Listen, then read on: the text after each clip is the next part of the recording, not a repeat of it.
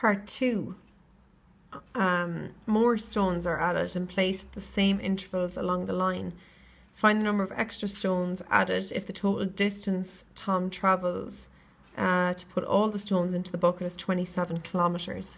So the easiest way to look at it is as this arithmetic here.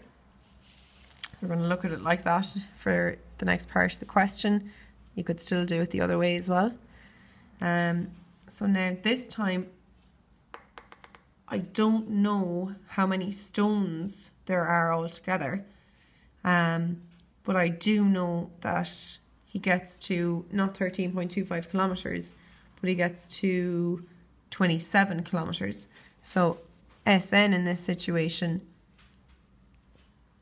is the 27 kilometers, and I need to work in the same units as here, so 27,000.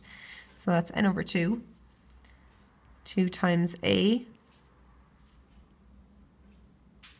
plus N minus 1 times D is equal to 27,000.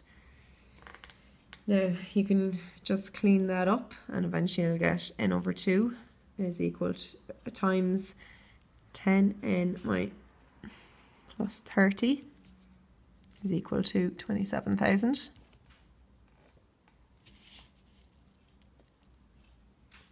And you can multiply that out and move it around, and eventually you'll end up with a trinomial that looks like 15n squared plus 5n squared plus 15n minus 27,000 equals 0, and then just simplify that. N squared plus 3n minus 5,400 is equal to 0. You're going to solve that, and eventually you'll end up with n equals 72. You could use the minus b formula.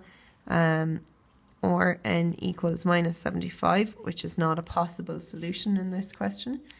And that means that there was 72 stones altogether, but that wasn't the exact question. They said find the number of extra stones added.